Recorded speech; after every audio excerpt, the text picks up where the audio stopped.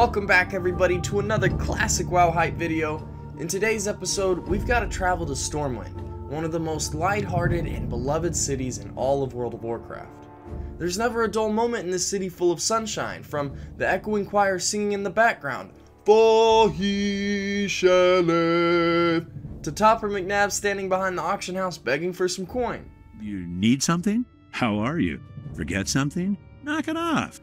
Stormwind feels cozy and old school, kind of like some European city with brick roads and detailed architecture on every building. Merchants can be found in each subsection selling anything from tailoring and leatherworking supplies to engineering and blacksmithing tools. And the school mistress, Miss Dana, she can be seen walking her students around Stormwind, educating them on how to make gold in World of Warcraft. But not everything in Stormwind is as good as it seems. If you can see past the singing voices and overlook the beautiful landscape, you'll stumble across some of the deep, dark secrets that fill the streets of SW. Now, don't even get me started on the shady stuff going over in SI7, but if you were to roam around a little bit more, you'd find out not everything is as it seems. For starters, what's going on in the Stormwind stockades? I know the humans have taken it upon themselves to jail some of the baddest blokes around, like members of the Defias, the Dark Iron Dwarves, and the rare two-headed ogre every once in a while, but have you been in there lately? It's absolute chaos, and apparently Warden Thelwater's sending in local travelers to do his dirty work in exchange for a little bit of dinero. 60 silver. Yeah, right. Have you seen those stockades guards? And what's up with this creepy music? Nah, fam, and that's just the beginning. Can anyone explain the other stockade below the canal? Like, we've had no explanation of what's going on under here for 15 years. And if it looks anything like the other stockades, I don't want to be a part of it. And then there's this thing. This is where Justin's dad says all the bad boys go. All the boys that use wireless mouses and click their abilities. As for the kids who aren't in school, there are some boys who like to roam around the canals and fish and tell tall tales, or maybe not so tall. I mean, here it is, boys. Little old Justin's dad knew what he was talking about. Pandaren in 2004. Orcs' eyes glow red because they drink blood. Obviously his dad is Medivh, or possibly his mother's Jaina Proudmoore. But regardless, sure enough, he nails it with this last one. Justin, you're right. There are no fish in this canal. If only you knew.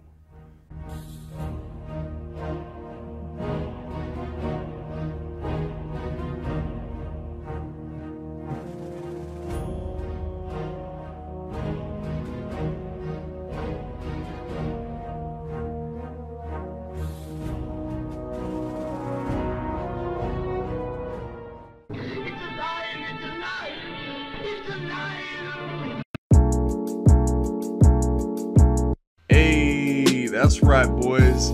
Not a myth, not a myth. He exists. Just like I got 5 racks on my wrist.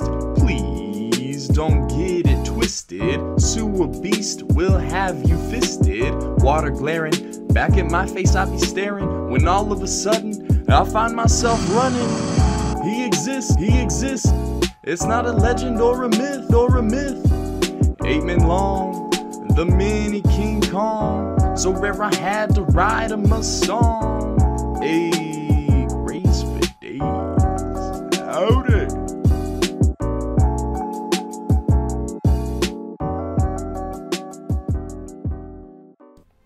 That's right, boys, we're talking about the sewer beast. He exists. Now today I want to talk about my experience with the beast and my first encounter with him. So, the first time I heard about the sewer beast was, of course, through trade chat. You know, it was just another day in Stormwind, and trade chat, of course, was popping like usual, and inevitably someone was bragging about the fact that they'd killed the sewer beast, or they were a hunter and they were taming him or something. So, I'd heard of this guy, but I'd never seen him for myself, and I always remember walking around the canals in hopes that I'd just get a glimpse of this guy so I could just get a look at him.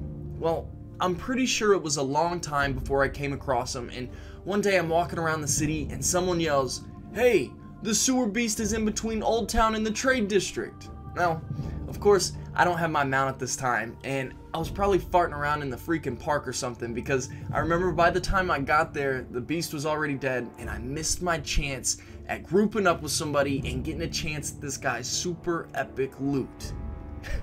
You know, the crowd had disbanded and I went on my way, so I'd seen the sewer beast dead, but I didn't like really see him. I wanted to see this guy alive. You know, I didn't know if he moved from point A to point B, or what he looked like in action, or what. But dead wasn't good enough for me. Now, I remember this next part much more clearly because this was the first time I actually came across the sewer beast alive. And it was really neat because no one announced it in trade chat. I just ended up stumbling upon him. So I'm doing my normal run around Stormwind City, looking for places to wall jump, you know, as usual. And I'm running from the trade district to the mage quarter, and lo and behold, I turn the corner and I see like 5 to 10 people in the corner of the canal on either side. And it was super weird because you don't ever see people crowded up in that area, and then all of a sudden I look in the canal and I see the sewer beast. There's a rare spawn crocolisk in the canal. You know, the whole scenario just looked so out of place, and that's why it was so memorable. You know, I think everyone was waiting to take their shot. Nobody had encountered this guy before. Nobody knew how hard he was. Like, was he a world boss? A mini boss? He's a rare spawn in the Stormwind City canal. So everybody was a little timid and no one wanted to jump the gun. And then all of a sudden, someone just goes for it. So of course, I jump in right afterwards along with everybody else, probably expecting a share of the loot since this guy's super epic and rare and probably drops like a legendary. So we're sitting under the water and all of a sudden this guy goes down, man. Back down, belly up. And everybody starts typing in chat, what'd he drop? What'd he drop? And of course, they end up linking a gray tooth. A gray tooth. My world was shattered, or I was just really disappointed. I wish they would have just linked their stupid blue item or epic legend or epic item that they had equipped. It would have made me feel a lot better, but it was fine. The mystery was solved and memories were made that day. I can't complain. So now that we got all that out of the way, let's talk numbers. What does the sewer beast do? What is his purpose? So let's take a look at the wiki notes on the sewer beast, and then I'll give my own summary afterwards. Sewer beast is a level 50 rare mob albino crocolisk found in Stormwind City's canal system. This named mob doesn't have a rare mob loot table, nor is it used in any quest objectives. It has a lengthy spawn timer and can be found at the ends of the canals, such as right outside Stormwind Keep. It does not wander around after appearing, instead remaining stationary at whichever spawn point he happens to be at. Until Wrath of the Lich King, Sewer Beast was also unique in being the only tameable mob in the entire game to regularly spawn inside a capital city. It now shares that distinction with the Underbelly Croc, found in Dalaran, of course. So, the creature is very large and yellow-brown with a light tint of white coloration on its body. It appears to be a very large, deviate crocolisk that are more commonly seen in the Wailing Caverns. 3 young boys that fish the canals will sometimes talk about the sewer beast, but this is in no way an indication of its spawning. Also, it has been rumored that the creature is likely to spawn between 8 AM to 10 AM server time. It is hostile to both Alliance and Horde players, and in the World of Warcraft beta test, the sewer beast was the largest tameable creature in the world, approximately the length of 8 human characters lying down on the ground if lined up head to toe. After pet size normalization, Sewer Beast no longer has that distinction, but is still one of the least seen hunter pets on most servers. Now, a couple of things. I swear I remember this guy swimming from point A to point B. Apparently not, but how much cooler would that have been? Also, pet normalization. Now, we're talking about size. Let's not get started on hunter pet attack speeds, but when it comes to the sizing of hunter pets, they all shrink when they're tamed and grow to be their full size at level 60, whatever that is, but in this case, not 8 men long like the wiki note suggests. And get this, the same exact model of crocolisk can be found in the Wailing Caverns, making this guy a lot less special. But it's not clear anywhere how small the sewer beast gets when you tame him. And from my memory, again, I swear people always talked about how the sewer beast was the biggest hunter pet you could tame in the game. And obviously that 8 men long size never made it out of the beta, so it must be true?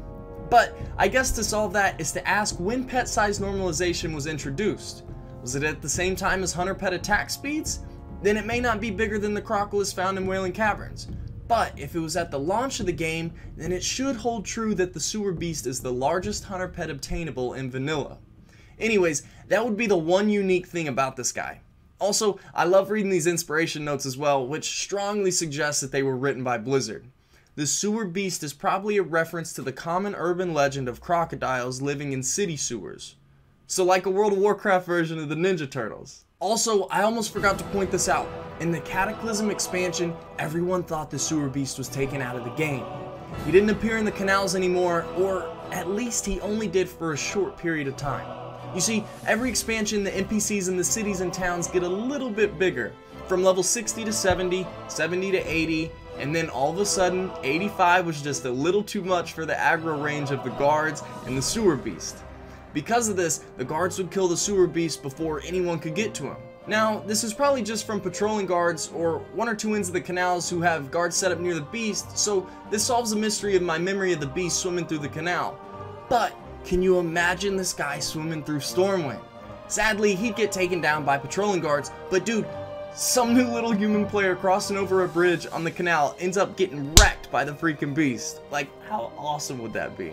Regardless, ever since learning about the sewer beast, I was always a little anxious when I'd fall into the canal and feared that this mysterious crocodile would overtake me. Although he doesn't drop anything of value and is a disappointment in those terms, on the other hand, this guy has created so many fond memories for thousands of players who have played WoW over the years. Now, some of the comments in the forums on certain NPCs or items are full of treasure, and this happens to be one of them. So, I want to share a few people's stories and memories of this urban legend. In 2008, Glows writes, "On my level 14 mage with my 13 warlock friend, we were fishing together, having fun and such. My friend decided to hop in the water and cover my bobber. When he didn't come back up from his dive and died instantly, like in a horror movie when you go under but don't come back up, I jumped down and saw him charging at me, and my friend's corpse. I was scared, tried to run. Sadly, swimming decreases your speed. As for Crocodile, it increases your speed. It caught up in no time. One hit us both. Would have made a perfect horror movie. I wish I had my fraps turned on." The writing on these forums sometimes, guys. But no, Glows, same. I wish I had it captured the first time I turned the corner of the trade district, headed towards the mage quarter, and I saw that picture of 10 people standing on either side of the canal looking at the sewer beast. Like, that never happens, dude. I can still see it, but I wish I had it recorded. Now, I want to read these next 3 comments in a row, starting off with Xanazua in 2009. He said, "It can drop a bag, which can lead to many fun role-playing ways. Maybe it killed an explorer and ate his bag. Maybe his bag fell into the water and no one believed him when he told them a crocodile ate his bag. Who knows, I point this out because I'm really interested in role-playing whenever Classic comes around.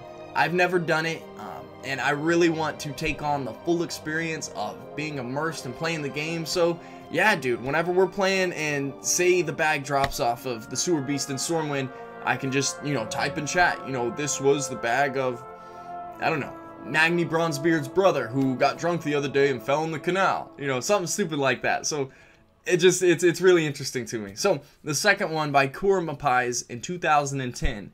Back in 2005, when I started WoW, a real-life friend lock summoned me to Stormwind right when I started, level 1 or 2. I hadn't even figured out how to walk and stop, so I fell into the canals and the crocodile got me right away. Fun memories. That's just classic right there.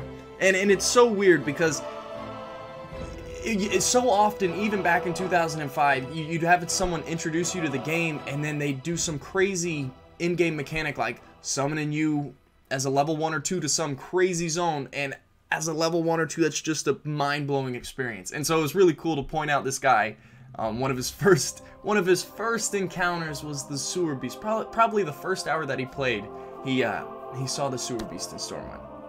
Now the third one I want to point out is Sirius in 2011. I remember this guy from my very first week playing WoW on its launch. Pretty sure. It one-shot my friend. We were both really low level, and it was the first skull level mob we'd seen. WoW was new to us back then and was all about exploring and learning the world.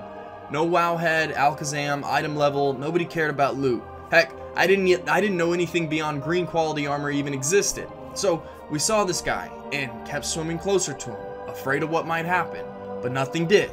We kept edging closer, kept testing his patience. Then with sound full on, because back then no add-ons, no messing with settings for me, the croc struck my friend and one-shot him, instantly killing him with a loud roar. I absolutely jumped out of my seat in terror. One of the best memories of WoW I have. Those were the days. Nice.